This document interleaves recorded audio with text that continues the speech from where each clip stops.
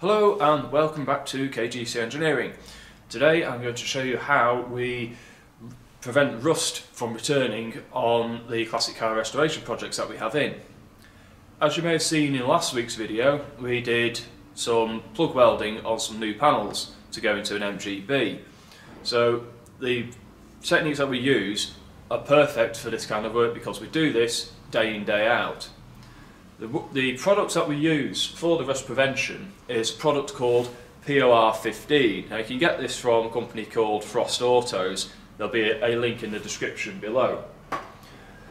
With this paint, it's very usable in a number of areas. Not only does it have its rust prevention properties, it is also incredibly good at not chipping with stones. So if you're driving along the road, you get stone chips popping up in your wheel arches, it stops damage with that. So it's incredibly hard wearing, which is very useful for a number of the areas on our classic cars. Now, we generally put this on the complete underside of the vehicle, as well as in all the awkward areas inside the vehicle that are difficult to get to with the spray gun. So in all the little cavities and just really awkward places to get to. Now, with this paint, you can't wash it out with normal thinners on the brush. You've got to buy specialist thinners for it, which is again available from Frost Autos. Or, alternatively, like we do, we just buy some cheap brushes and just use those, one use only, and the job is usually done.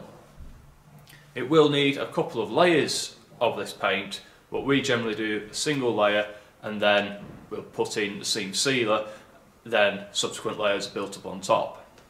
So what I'll do now is I'll show you how we prepare the body shell and get started on painting it.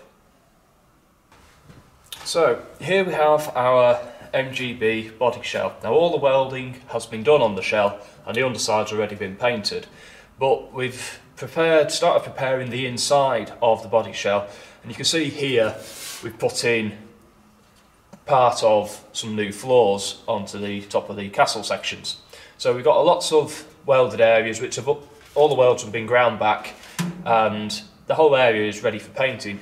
So what we do is we use a 60 grit sandpaper, and unfortunately you've pretty much got to do it by hand, and we've sanded everywhere. It's just been sanded inside here. So it provides a key for the paint to grip to. Where you've got the bare metalwork, the paint will stick to it anyway, provided it's got enough scratches in it from your sandpaper or your grinder, it will grip to it. Once we've actually painted this and got the first layer on, anywhere that we've welded, we'll then seam seal on top, and then it'll get another couple of coats of the POR15. So I'll make a start doing all the awkward little areas first, and then we'll get on and start painting up these floor pans. Alright, this paint is very, very easy to use. You just paint it as you would normally, but you want to try and get a reasonable layer on. You don't want to go too thin with it. You want to try and get a good layer on there, so get plenty on your brush so it gives good coverage. You'll notice when you come to use it how well and easy it's going on, but make sure you get plenty on there. It does say to give 2 or 3 coats anyway, but if you can make them 2 or 3 really good coats, it's going to work a lot better in the long run for what you want for what it's for. But once this is dried, it's usually about 6-8 hours or so. So the following day it should be touch dry. I like to leave it a few days more so that it's got enough time to harden off. Once we've got this first layer done, we'll be going on to the seam sealing, which will be the next video, which will come out later. Well, it'll come out next week on how to do the seam sealing, and we'll go into all that then.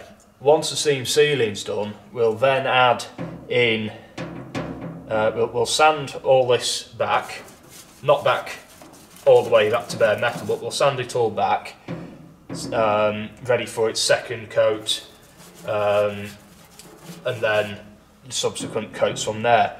Now, because this is a grey colour, the inside of this car is actually going to be white, because the car is a white car. So we've actually got some white top coat. So this is going to have 2, maybe 3 layers of the grey undercoat, and then probably at least 2, if not 3 layers of the top coat as well. The underside we've already done, and that is in black. Now the black does have a slightly better coverage than this grey primer. So the underside at the moment currently has had 2 coats of black and has been seam sealed on all the joints. So the underside is ready for sanding back for its first layer of top coat, which will be the 3rd layer of paint on it. So that will build up the layers nicely on there. So essentially that is it. So there we have it. That's a very quick guide to how we prepare the bodywork once it's been all welded, everything ready to get the rust prevention in there before it goes to the paint shop. As I said, the next video will be seam sealing, so make sure you hit the subscribe button so that you don't miss it out next time. In the meantime, don't forget to like, leave any comments below, and until next time, happy classic motoring.